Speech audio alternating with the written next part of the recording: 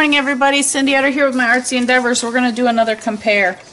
What I have is I have the Maped Color Peps brushes. Color Peeps? Color Peps? I'm not sure how they say it, but I call it Color Peps. Color Peeps, whatever.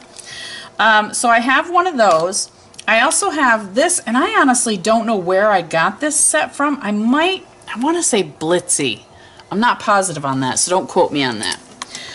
This is it's just Dough Crafts or Do Crafts Artiste color. Okay, again, it's also a brush. And then these, I actually purchased these at a Barnes & Noble bookstore. And this is just a brush marker, and the brand is R-I-K-O-T-A. Ricotta. Sounds like ricotta, like the cheese. But anyways. Alright, so what I'm going to do is I have just a plain piece of copier paper here.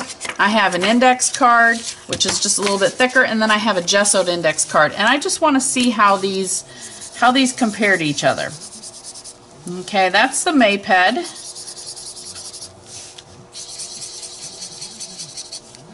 Alright, this is the Artiste brush. One thing I'm going to look at also is if it goes through on the back of this. Let me bring them over a little bit.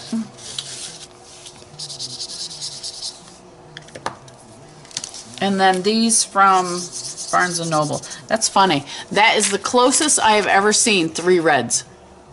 Ever. So I'm wondering, is it all the same ink in here?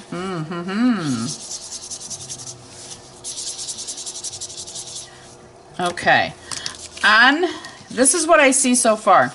On the plain piece of paper, I think they're all going to end up coming through.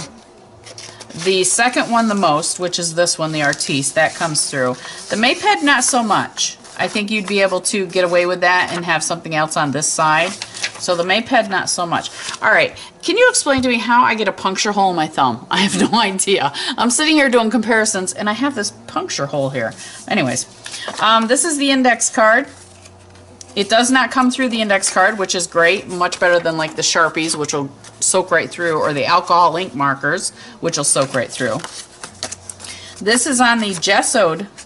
That's actually a piece of gelato. This is on the gessoed. Now what I notice on this one is the Maped, I don't see a lot of the brush strokes. I don't know if you can tell that or not. On the other two, I actually see the brush strokes where I just went and scribbled. Alright, I'm not sure if this is going to give you any information that you need, but it shows me one thing.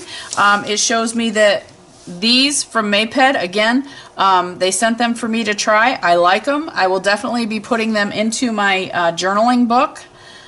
They work really well. They don't tend to go through, and they don't show the brush marks. So out of the 3 of these, I think at this point, in my opinion, this one is my favorite. So as always, be kind, have fun, happy creating. We'll talk to you soon. Bye-bye.